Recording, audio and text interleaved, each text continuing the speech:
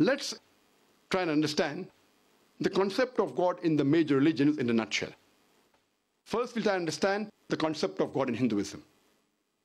The two major and most authentic scriptures in the religion of Hinduism are the Vedas and the Upanishads. It's mentioned in the Chandogya Upanishad, chapter number 6, section number 2, verse number 1. Ekam eviditiyam. God is only one, without a second. This is a Sanskrit quotation. It's mentioned in the Svetasvatara Upanishad, chapter number 6, verse number 9. Nachasya kasij janitana chadipa. Of that God, he has got no parents, he has got no Lord, he has got no father, he has got no mother, he has got no superior.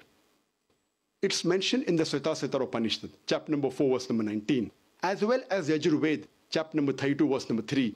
Na tasya pratima asti. Of that God, there is no pratima.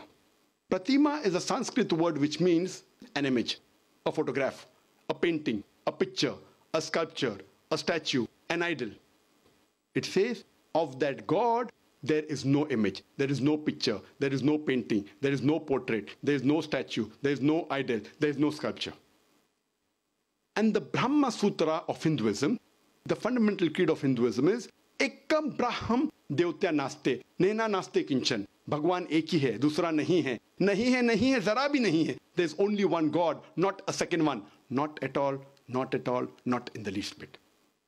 So if you read the Hindu scriptures, you shall understand the concept of God in Hinduism and understand Hinduism in the right perspective.